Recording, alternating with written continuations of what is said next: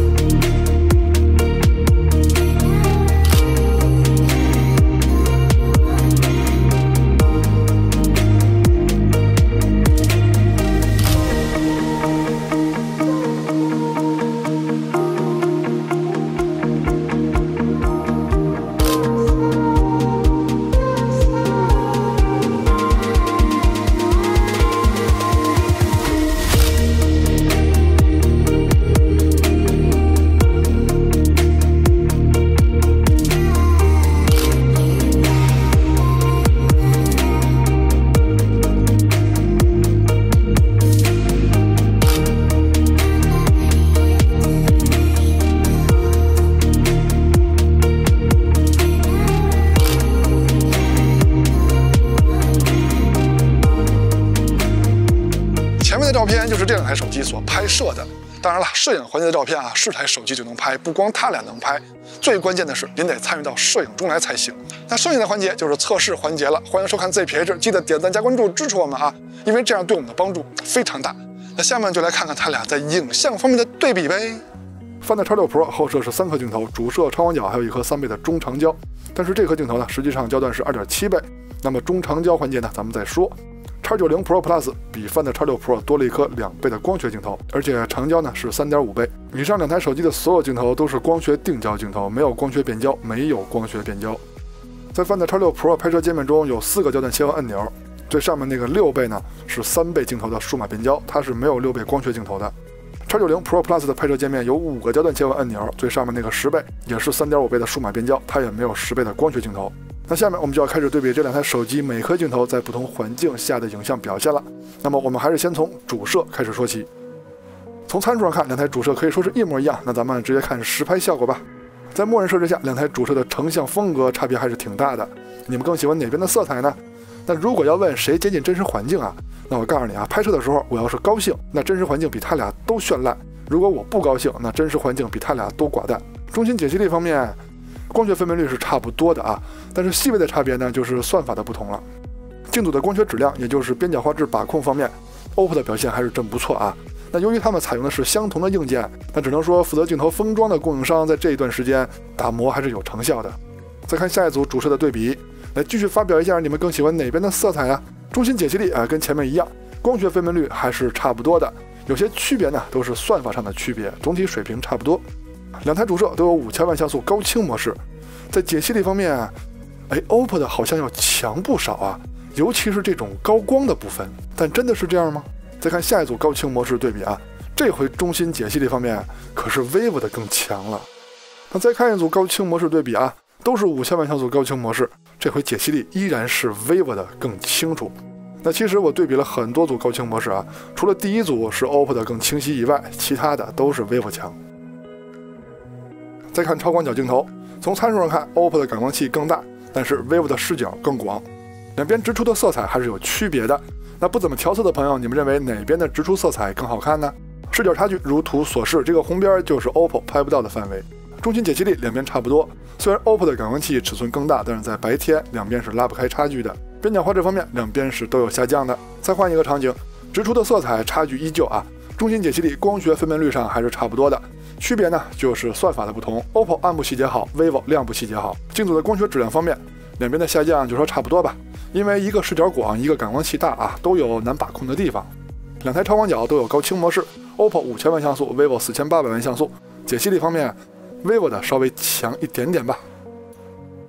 微距拍摄，两台手机都有自己的微距模式。打开之后呢，它们调用的都是超广角镜头。在实拍效果上看呢 ，OPPO 稍微强一点点，而且在对焦上啊，就是我实际使用上 ，OPPO 在拍摄微距时的对焦效果比 vivo 强。再看中长焦镜头，中焦这块 vivo 是有一颗2倍的光学镜头的 ，OPPO 是没有的。长焦这块 ，OPPO 是3倍 ，vivo 是3.5倍。感光器尺寸 ，OPPO 更大，像素 vivo 更高。Find X6 Pro 这颗3倍镜头实际的光学焦段呢是2.7倍，可以看到在变焦画面到2.7的时候就开始切换镜头了，而且在高清模式下它也不是2.7倍啊，高清模式下也是3倍。还有一点，它的这颗3倍由于底比较大，是1.5%级别的，所以像场呢相对大一些，背景虚化能力还是不错的。跟旁边的 vivo 3.5倍镜头比呢，背景虚化更好一些。不过呢，人家 vivo 啊也有背景虚化比较好的镜头，就是这颗2倍。这颗2倍啊，光圈是1.6啊，也是背景虚化很强的一颗镜头。实拍呢，咱们从2倍开始对比。2倍 vivo 是光学镜头 ，OPPO 这边呢是主摄的数码变焦。在解析力方面，仔细看啊，是 vivo 的更强，而且 vivo 的2倍啊还有5000万像素高清模式，它在解析力上啊比 OPPO 的就更强一些了。那现在就是两颗光学长焦的对比了，解析力方面两边做的都不错。那至于这个建筑是什么颜色嘛，这个我还真没记住。两颗长焦都有高清模式 ，OPPO 5000万像素 ，vivo 6400万像素。那么在拍摄远方的时候啊，解析力的优势肯定是在 vivo 这边的。现在是6倍焦段的对比，因为 OPPO 不是专门给了一个6倍数码变焦焦段吗？那么在解析力方面啊，如果说细节呈现的话，还是 vivo 的好。那10倍焦段就没有悬念了吧，毕竟这是白天嘛。解析力方面 vivo 的更好。下面看前摄的表现啊，从实拍上看，两边的效果都还不错。美颜呢是 vivo 那边更重一些啊，尤其就是磨皮方面。那要说真实啊，相对真实还是 OPPO 的好。那要我说呢，那我觉得 OPPO 稍微强一些。要是小姑娘呢，肯定觉得 vivo 的强。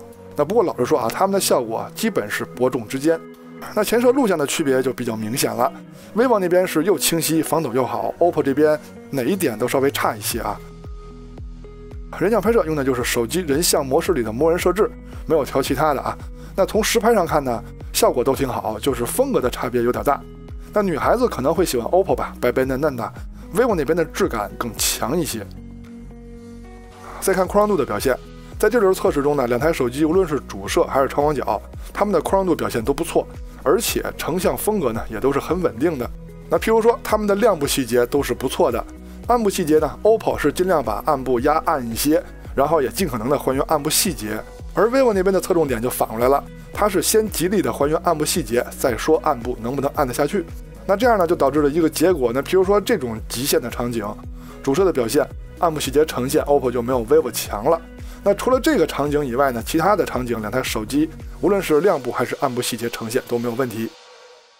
再看夜景的表现，这两台手机都是不能关闭自动夜景的，这点是非常讨厌的。那自动夜景这个功能啊，看起来是为了新手考虑的，但实际正好反过来，因为有摄影经验的人啊，都知道在暗光下在夜里拍照要端稳，而没有摄影经验的新手呢，反而摁完了快门就会挪动相机挪动手机。那么自动夜景呢，它又不是每时每刻都会触发，它冷不丁的跳出来，那新手按下快门一挪动手机，照片就废了。从实拍上看，第一个场景无论是主摄还是超广角，亮部细节暗部细节两台手机应付起来是没有问题的。这回Find X6 Pro 不是主打长焦的夜景拍摄吗？那咱们就看看呗。那现在就是长焦镜头拍摄的对比，亮部细节是 vivo 的更好，暗部细节两边差不多。那其实2倍呢我也拍了，但是 OPPO 的2倍啊实际上是主摄拍的，主摄的数码变焦啊，而 vivo 那边的2倍呢，到了稍微暗一些的地方，它也开始主摄数码变焦了。那后边呢，咱们就直接看主摄不就完了吗？好，换一个场景，两台手机主摄跟超广角的表现，在这个场景还是没有压力，暗部细节、亮部细节都很不错。但是这个场景长焦的表现就有区别了，暗部细节 OPPO 的更好。这个场景环境的亮度就进一步降低了，主摄跟超广角的表现，亮部细节是 vivo 的好。同样的，长焦的表现，亮部细节也是 vivo 的更强。这个场景强光跟阴影对比是非常大的，无论是主摄还是超广角，亮部细节的差距啊没有悬念，还是 vivo 的好。再换个大光比的场景，主摄的表现，这回亮部细节跟暗部细节都是 vivo 的好了，超广角也是如此。那么长焦的表现嘛暗部细节是 vivo 的强啊，但是 vivo 的暗部细节已经发虚了。这个极限场景主摄和超广角的表现还是挺接近的，虽然说超广角颜色的差距比较大啊，但是颜色是可调的，细节呈现差不多。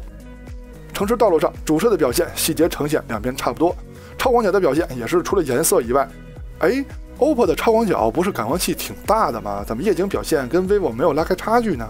就是细节呈现方面都差不多呀。不过这个场景下长焦的区别还是有的。首先 OPPO 那边还是3倍镜头来拍摄啊 ，vivo 这边已经变成了主摄数码裁切了。那么在解析力方面、清晰度方面，确实都是 OPPO 的更好。女流氓小象主摄的表现就已经拉开了差距，细节呈现是 vivo 的更强。超广角虽然说 OPPO 的感光器大了很多，但是细节呈现并没有强多少。这个场景长焦的表现 ，OPPO 还是用3倍镜头直接拍摄的，清晰度很好，但是暗部细节丢失了很多。祖传神助场景主摄的差距依然存在啊，细节呈现 vivo 还是要强很多的。超广角的表现 ，OPPO 没有强多少，但是它的长焦表现还是很不错的。首先还是坚持用长焦3倍镜头拍摄，而且清晰度也是比 vivo 强。但是夜景拍摄到底是主摄重要呢，还是长焦重要呢？这主摄的差距它一直存在，细节呈现的差距很大。而且 OPPO 的超广角看起来硬件不错，但是夜景表现呢也没有跟 vivo 拉开差距。但是 OPPO 的长焦一直坚挺，主要是坚挺在它一直坚持用长焦来拍摄。虽然说长焦的防抖不错啊，清晰度挺好，但是暗部细节呈现跟数码变焦的 vivo 比呢，已经比不了了。那到了最后一个场景，祖传神助 Pro， 这也是最暗的场景，主摄的表现就没有悬念了，细节呈现 vivo 要强很多。超广角的表现呢 ，OPPO 也没有比 vivo 强。那这个场景长焦的表现 ，OPPO 依然坚持用长焦镜头直接拍摄。vivo 那边呢，就是主摄的数码变焦了，这回无论是清晰度还是暗部细节，都是 vivo 的强了。视频录制依旧看的是手机的默认设置，先看主摄走路的防抖表现，都是手持没有用什么防抖支件什么的，两边防抖的表现都不错，清晰度也不错，就是颜色有些区别。超广角颜色的区别就更大了，但是防抖呢跟清晰度两边还是同一水平。现在是2倍录像的表现 ，vivo 那边是2倍光学镜头，仔细看的话，它的解析力确实更高一些。现在是 OPPO 3倍和 vivo 3.5倍镜头的表现，两边的防抖都不错啊，都是手持没有上什么防抖架子什么的，解析力也都不错。现在是6倍端的表现，都是数码变焦了两边也都稍微有些晃，清晰度还不错。现在是10倍端录像的表现，无论是清晰度还是防抖，都是 vivo 的更出色。现在是夜晚主摄走路的防抖表现，清晰度、防抖都还行，但是 OPPO 那边的鬼影非常重。超广角的表现在清晰度和颜色方面都是 OPPO 的更强一些。长焦录像这块一看 OPPO 就是用长焦镜头录的，清晰度还是非常不错的，就是防抖呢没有 vivo 强 ，vivo 的清晰度呢也是没法跟 OPPO 比的。两台手机的工业设计和硬件呢，我们就简单说一下，他们俩的后摄都是比较显眼的那种。我就问问各位吧，你们更喜欢谁的工业设计呢？那至于这两台手机的重量厚度还有握持手感差不太多，这里就不展开了。我估计每个人都有自己的审美观点，喜欢他们造型的人肯定都有。那硬件处理速度呢，其实他们也是差不多的。那这里呢也就不多说了，下面咱们就直接总结一下他们在影像方面的表现。先说白天的表现，主摄 X90 Pro Plus 的更好，超广角各有优势，中焦和长焦都是 X90 Pro Plus 的更好。微距呢放在 X6 Pro 的更好，前摄和人像我个人以为是 X90 Pro Plus 的好，宽度的表现呢两边都不错，夜景综合主摄、超广和长焦在各个环境下的表现 ，X90 Pro Plus 的更好。录像的表现呢，白天和夜晚两台手机各有优势。OK， 到结尾了，看完上面内容呢，希望您可以喜欢我们的节目。最主要的是，希望您可以点赞加关注支持我们，因为这样对我们坚持下去非常有帮助。我们下期节目再见，拜拜。